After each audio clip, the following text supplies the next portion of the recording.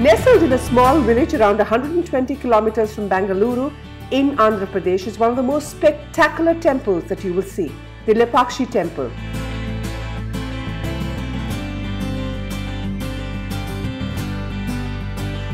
Adorned with art and sculpture, this is a jewel of Vijayanagar architecture. This monolithic Nandi is the first thing that you will come across as you enter Lepakshi. The largest sculpture of its kind, the Nandi faces another iconic landmark in this temple town. This, the multi-hooded cobra protecting the Shivling, the Nagaling at the Lepakshi temple.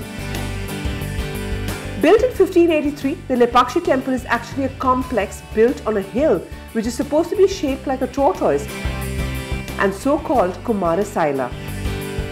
Enter the temple and you will be spellbound at the brilliance inside. Pillars with beautiful sculptures abound. And the central enclosure, the main mandapa, is surrounded by the most amazing depictions of the Trinity and the avatars of Vishnu.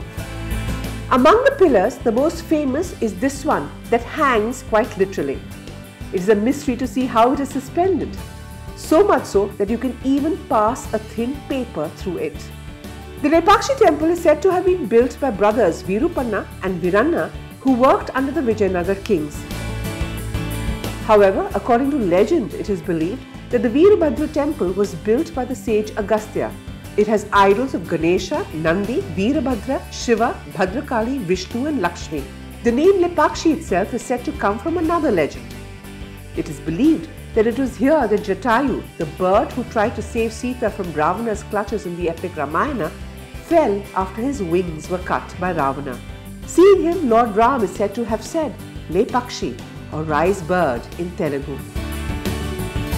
Myths and legends apart, this temple is a masterpiece of Vijayanagar architecture and art.